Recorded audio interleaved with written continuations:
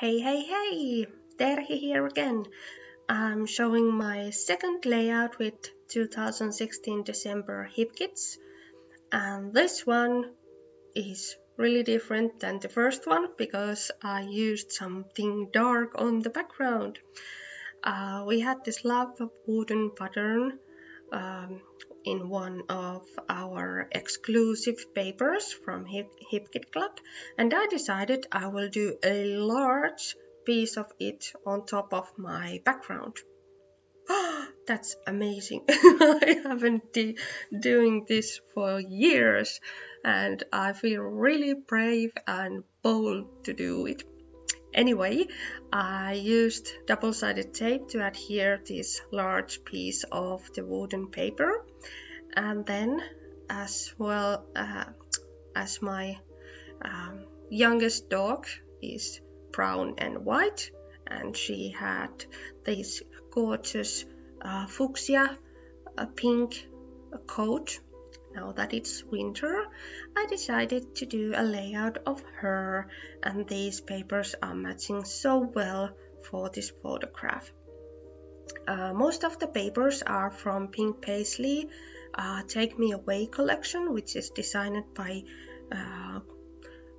Paige Taylor Evans, which I adore, or whom I adore. I took lots of ephemera from the same collection, and few paper pieces from grade paper as well. I did some kind of paper layering from the ephemera as well as usual paper pieces. To make a kind of frame for the photograph, I picked up this fuchsia pink larger piece of paper, and I had good intents to use the white stickers to make the title for the layout, but somehow I decided to add more color and use the stickers from the Take Me Away collection. So I had fun planning this all out because usually when I'm going with my favorite color scheme like blue, teal green, turquoise, and of course black and white, the planning of the layout is much easier. But now that I'm a little bit out of my comfort zone by using this large brown thing on the background and then lots of pink, the planning is kind of slower. I want to think more of the planning thing and make sure that there is not too much going on, because it's not nice to look at the layout later if there is too much going on. And that's why at this point I decided not to use the large white title, because it would have been too something. It just didn't match for my ideas. But then again, the stickers by themselves gave me the idea of the title. I planned to use Wild About You title, but then I picked up the letters from these stickers and did Wild About Elsa title.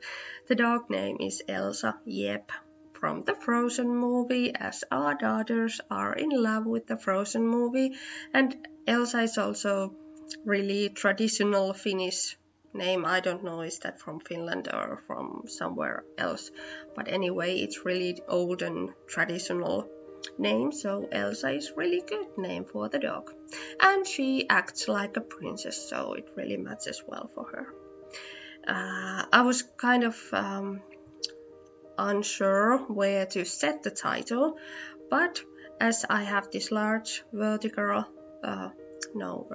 horizontal piece, the brown piece on the background, I decided to kind of highlight it and add the title together with the same line.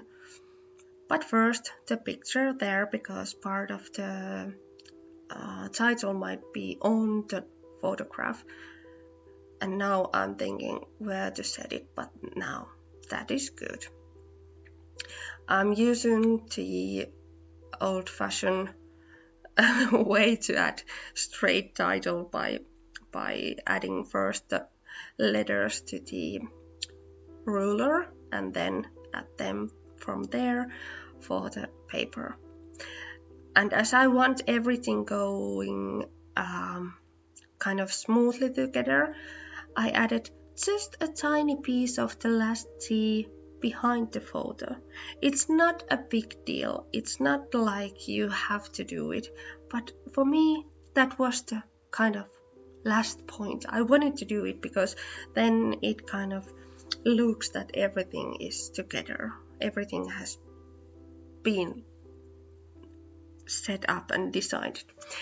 And then now I thought this wild about is kind of looking, how to say it, boring. Well, the boring is not probably the best word. I think alone would be the better one. So as I was ready by adding the other words for the layout, this point I was thinking about you and then I changed it to Elsa.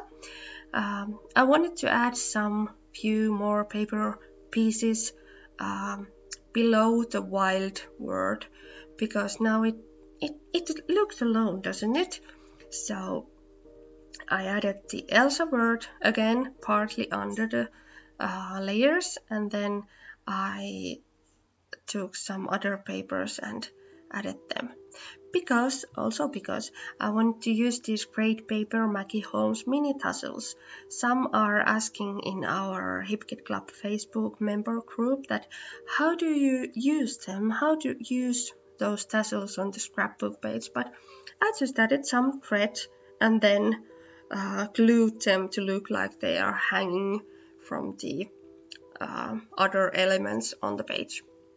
First I decided to add them hanging from the photograph, but as said, the wild about words are looking really lonely, so I took these little pieces of one of the Pink Paisley Take Me Away papers and added some 3D foam behind them and then added them under the wild and about words. I tried to fix my loneliness of the words by adding some enamel dots, but that wasn't enough.